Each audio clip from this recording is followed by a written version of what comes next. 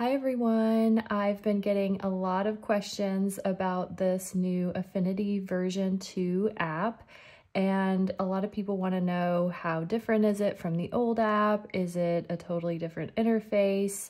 Should I switch? So we're going to cover all those things in this video so you can make the decision about whether or not you are ready to switch. And I say whether you're ready to switch because I do think it's inevitable that everyone's going to have to, because when apps do this, the older versions aren't as supported, and as the iOS updates, it probably will become harder and harder to use the old app. So it's kind of a question of when are you ready to update.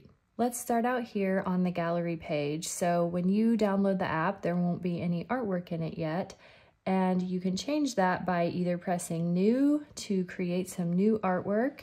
And of course, you can choose your size over here. You can choose the dimensions, the DPI, the unit. This is really similar to the old layout in Affinity, so anyone who's used Affinity before is very familiar with this. One thing I like over here that is something we all love in Procreate is a preset. Meaning if you use the same size over and over, you can create a preset so you don't have to type in that info anymore.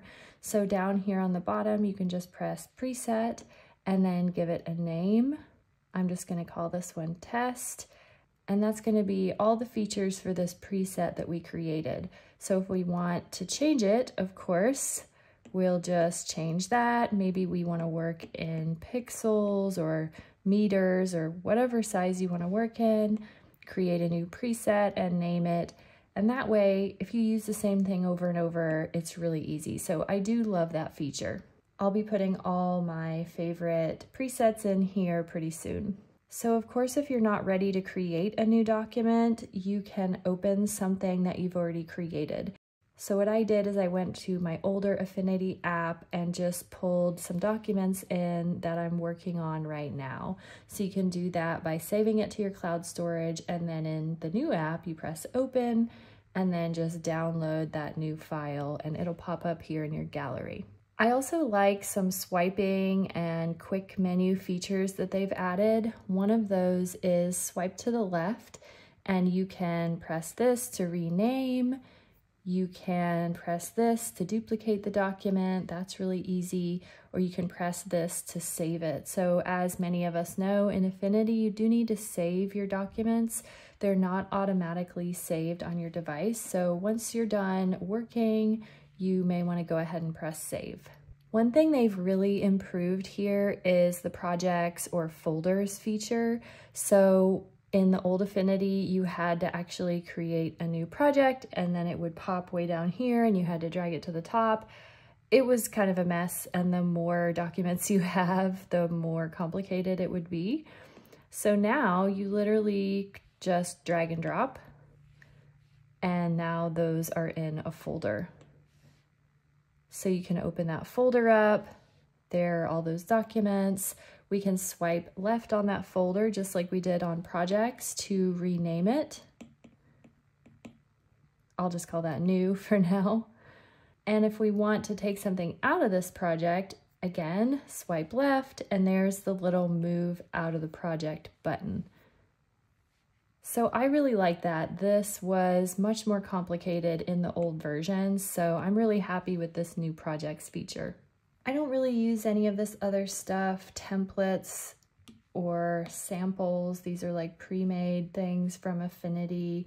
The help section can sometimes be helpful if you're looking for a specific tool. Of course, you can change your preferences, which this is all really similar to the old Affinity, so I'm not going to dig into that. So let's go back to the gallery, which is called Live Docs, and I'm just going to open one of these patterns. I want to show you that most everything is pretty much the same, including the most important button, which is this question mark.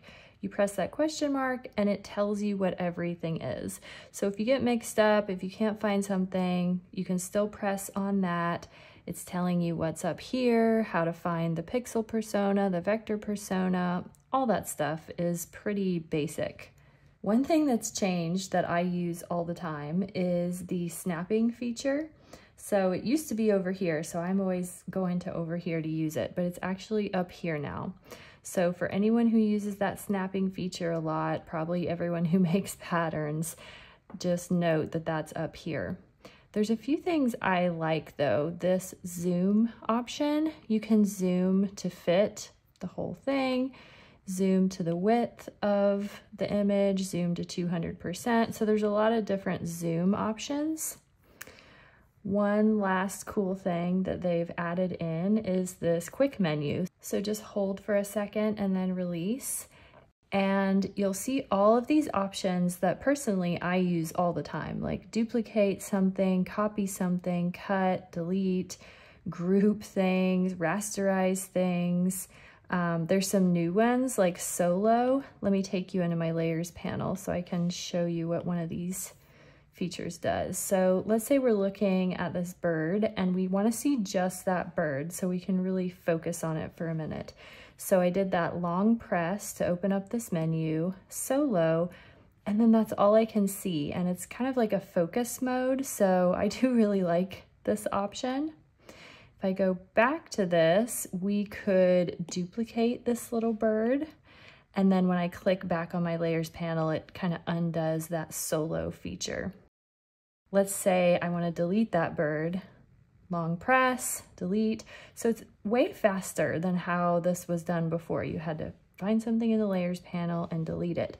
Now I could literally just go through, long press, delete. So I could more quickly make changes to my pattern just because they added in that little quick menu. So now that you kind of see that the interface isn't incredibly different, the design looks different, but most of the tools are exactly sit the same in the same place.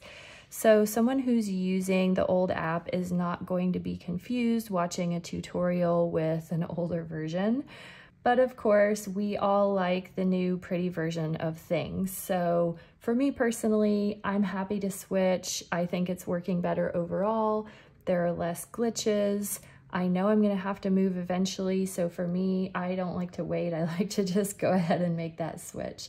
So personally, I would go ahead and do it if I were you, but I don't think you have to. I think that people can wait a little while and they'll be fine to use the old app. So if you have any more questions about this new version or you're having trouble finding something that you used to use, just leave a comment on this video and I will take a look.